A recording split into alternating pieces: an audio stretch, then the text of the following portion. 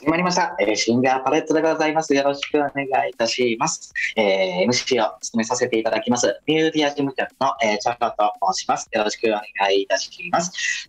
本日、こちら、シンガーパレットがですね、初日になっております。まずですね、このシンガーパレットのイベントの説明を簡単に説明させていただきたいと思います。こちらのイベント、シンガーパレットはですね、視聴者様参加型のイベントとなっておりまして、皆様にこれからご出演いただくアーティストのライブ映像やミュージックビデオ、歌唱動画などをご視聴いただき、ミューディアサイトにて良かったなと思ったアーティストに投票していただくイベントとなっております。それでですね、本日の開催させていただきます A の1グループ、こちらのイベントの中から見事視聴者様投票1位に輝きますと、6月19日に開催されますセミファイナルに進出が決定するというイベントになっております。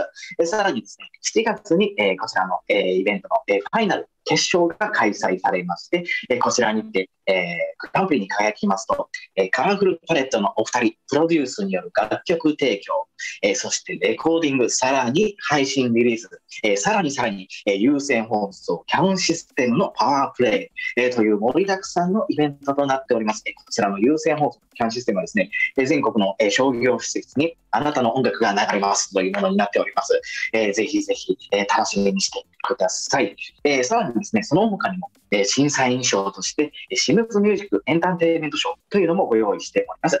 こちらはですね、カラフルパレットとのラジオ新番組シンガーパレットレディオへレギュラー出演が決定するものになっております。こちらは放送局は FM 市川うらら、または FM 世田谷を予定しておりまして、ワンクールの放送を予定しております。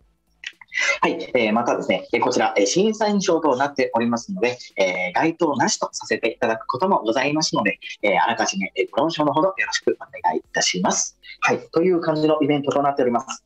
今見ていただいているオーディエンスの皆様の投票が、勝ち抜きアーティストにとって、とても大切なものになっておりますので、ぜひぜひ、動画を楽しんで、投票していただければなと思います。よろしくお願いいたします。はい、またですね、各予選では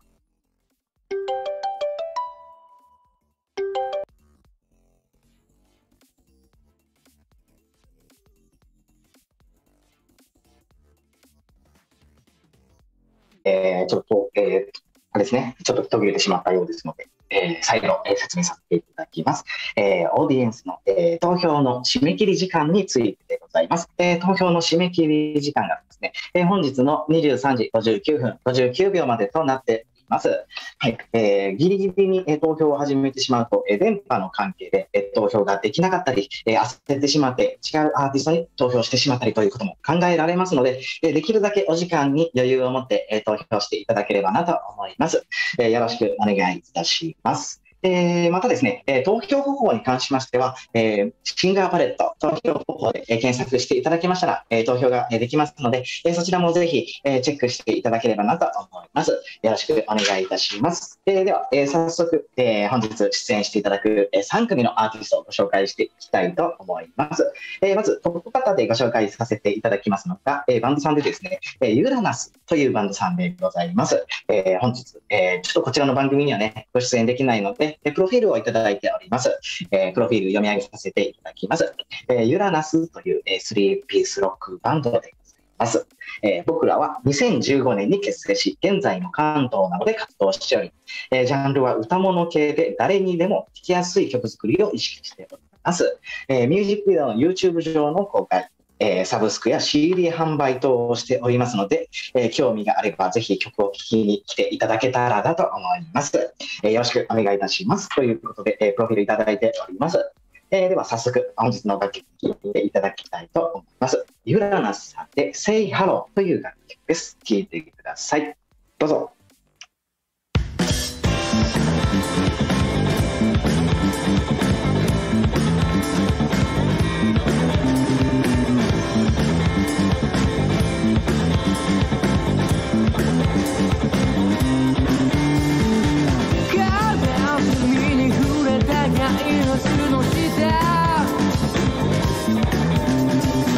君はやっと吹き出いているの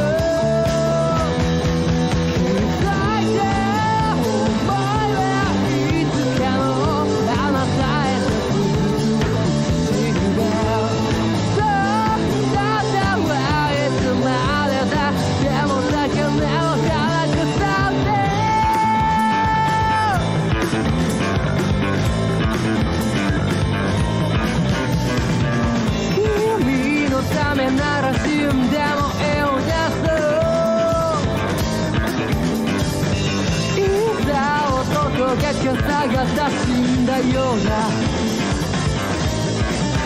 その時あなたは笑ってた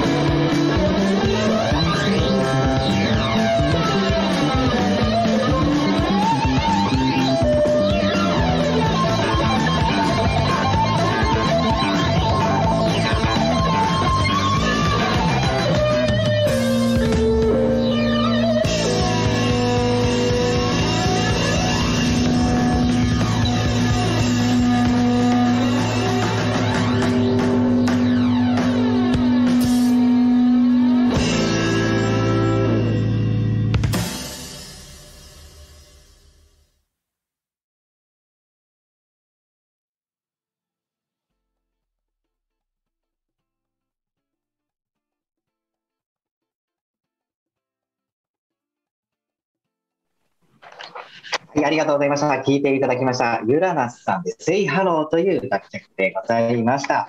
こちらの Say Hello ですね、ユラナスさんの YouTube チャンネルでも、拝見できますので、ぜひ、ユラナスさんの Say Hello という楽曲、そちらでも聴いてみてください。はい、ユラナスさんは、青森県で結成されて、現在は、関東で活動しているアーティストさんでございます。いろいろね、情報は Twitter 上で、発信されているようですので、ユラナスさんの Twitter アカウントもぜひ、チェックしていただければなと思います。本日出演していただきましたユラナスさんで Say Hello という楽曲でございました。ユラナスさん、ご出演いただきありがとうございました。はい、では続いてのアーティストさんもご紹介していきたいと思います。続いてのアーティストさんが、バンドさんですね、3スレッズというバンドさんでございます。こちらの番組に、ご出演いただけることになっておりますので、先にお呼びしたいと思います。3スレッズのともさんです。よろしくお願いいたします。よろしくお願いします。よろしくお願いいたします。よろしくお願いします。ミューディアには多数イベントに出演していただいているわけで、僕はとてもよく知ってるんですけども、初めて見た方もいらっしゃると思いますので、3スレッズ、自己紹介お願いできますでしょうか。はい、よろしくお願いします。3スレッズです。東京出身の、5人組のハードロックバンドです。北アイルランド出身のボーカルとですね、左利きのパワフルなドラマー、それから、ツインのリードギター、それから僕ベースやってるんですけど、ちょっと、体重も音も重めのベースで、5人編成で頑張ってます。全員50代でですね、老体に鞭打って、やっております。よろしくお願いします。ありがとうございます。老体を鞭打ってですか。ありがとうございます。はい、ありがとうございます。で、また、後ほどご紹介、させていただきますが、スリースレッズさん、本日いただいている楽曲が、ステイホーム、杉谷さん、こちらじゃないですね。すいません、失礼しました。本日いただいている楽曲がですね、トライアンファントですね。そうですね、トライアンファンですね。はい。こちらの楽曲、こちらの楽曲、どんな楽曲なのか、お伺いして大丈夫そうでしょうか。はい、ちょうどバンドを結成してですね、ライブを始めるようになって一番最初に、作った曲なんですね。だから記念すべき、バンドにとってはとっても、記念すべき、曲なんですけれども、トライアンファントって勝利っていう、意味なんですが、スポーツマンっていうかですね、スポコンじゃないですけど、アスリートの方々、とても大変なトレーニングとかして、勝利をつかむためにですね、日々頑張ってると思うんですけど、彼らを応援するつもりで、作った、曲です。自分の中でこう言い訳とかですね、辛い時とかしながら、くじけそうになるような場面もあると思うんですけど、そういったのを乗り越えてですね、勝利に向けて突き進めっていうようなメッセージを込めた曲なんですね。でスポーツに限らず別にアートとか音楽もそうだと思うんですけど、やっぱり情熱を持って取り組むっていうのはとってもチャレンジが必要だし意志が強くないと続けられないものだと思ってますので、そういったものを表現できたらなと思って作った曲です。わかりました。ありがとうございます。では早速聴いていただきたいと思います。スリーステージトライアンファントでございます。聴いてください。どうぞ。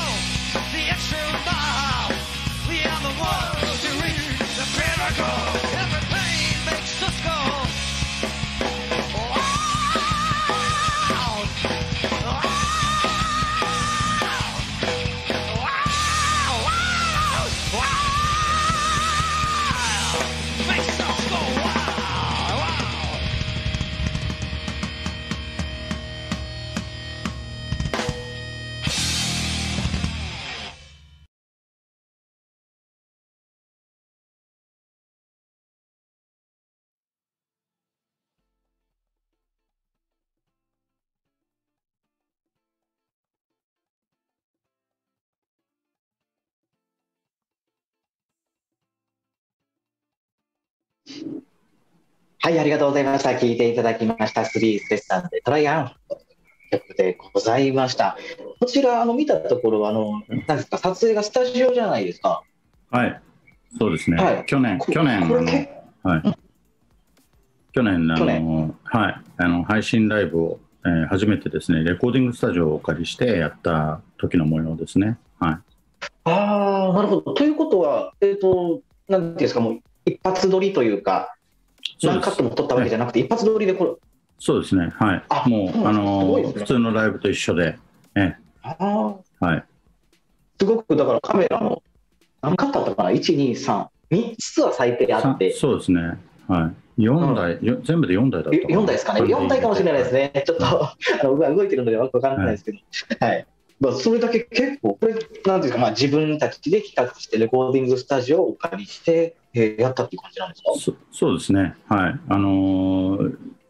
他にも何度か、普通のライブハウスで無観客の配信とかさせていただいたりしたんですけど、音質も、レコーディングスタジオだったら、期待できるかなというのもありましてですね、そういう試みをやってみました。去年の話です。はい。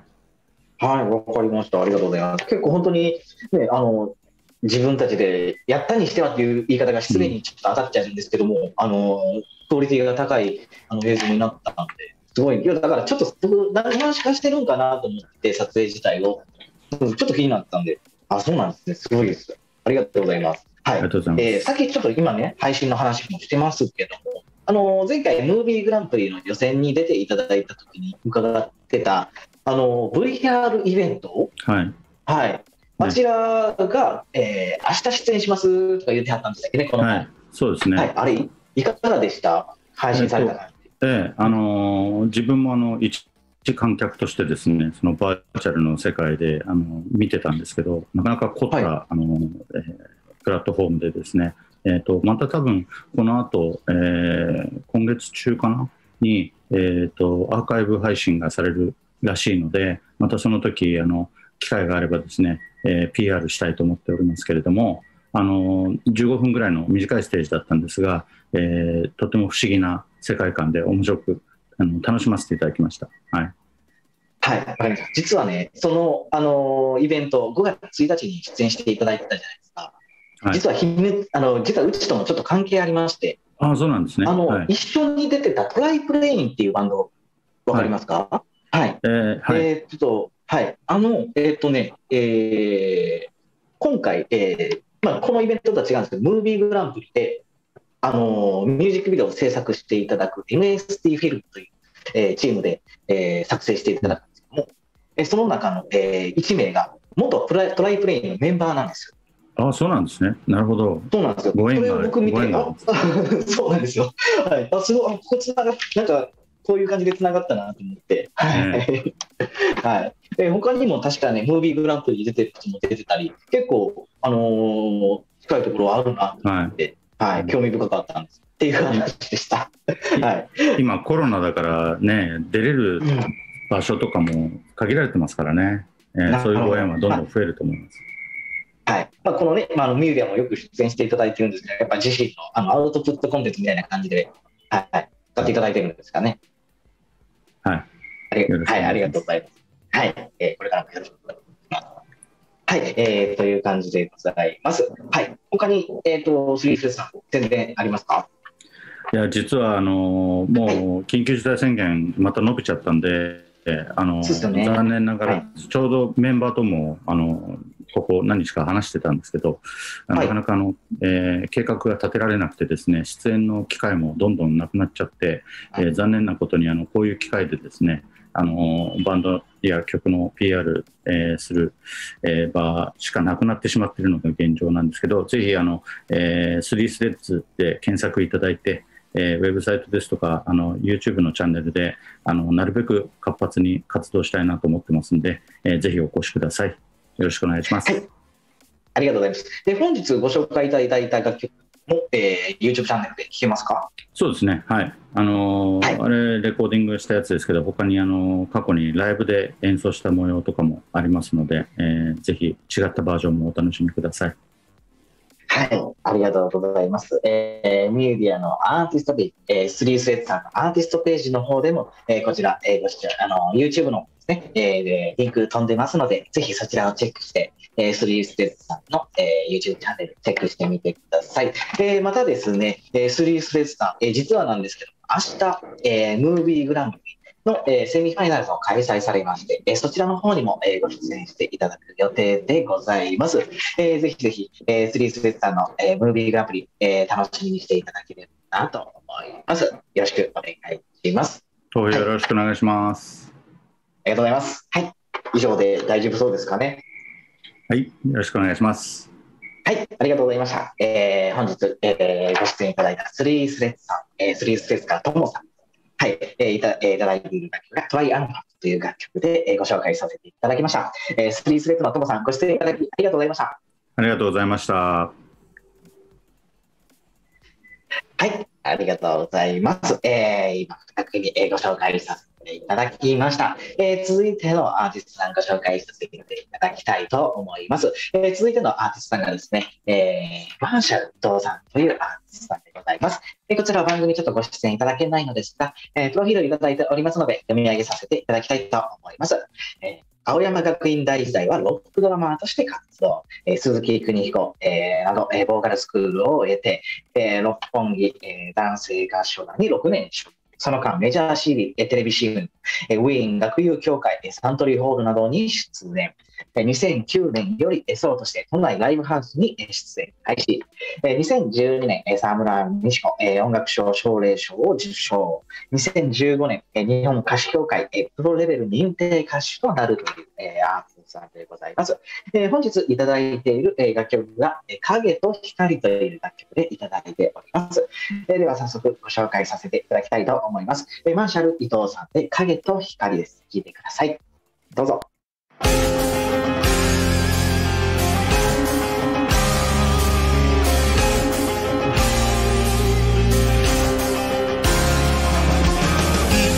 皆最初のうちは無限大の希望にあふれろ国熟慮もせずにいきなり果てしのない夢を目指すけどある時壁を知りそして足踏みするやがて人は考え直し新たな道を見つけるけれ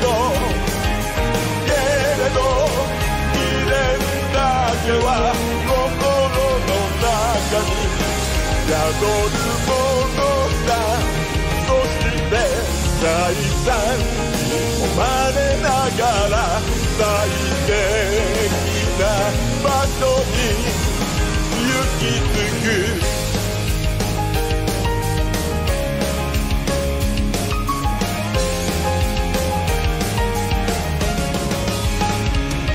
たとえどんなに努力しても必ずしも報われないでも最初から何もしなけりゃ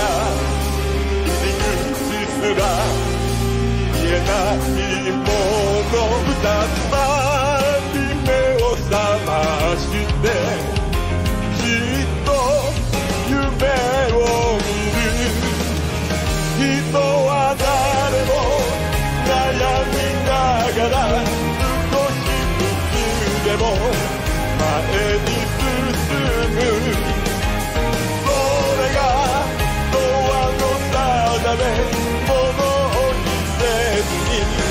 壁を破る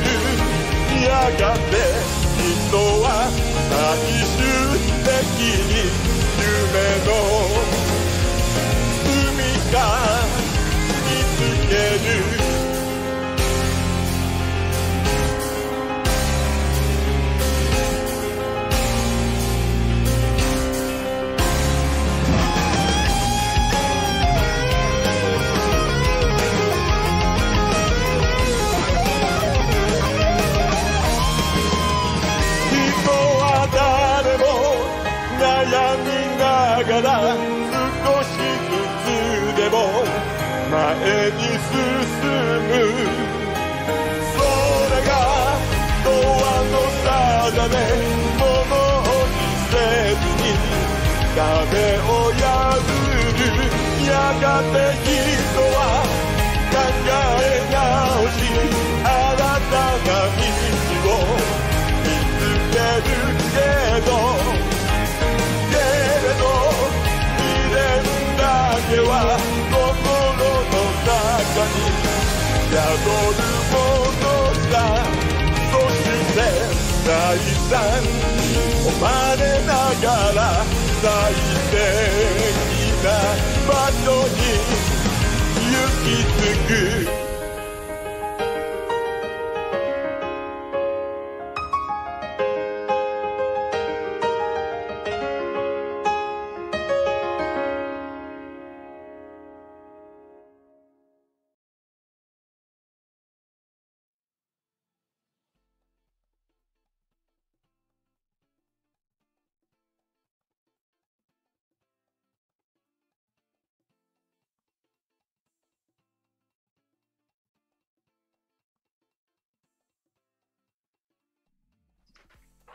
はい、ありがとうございました。聞いていただきました。マーシャル伊藤さんで影と光という楽曲でございました。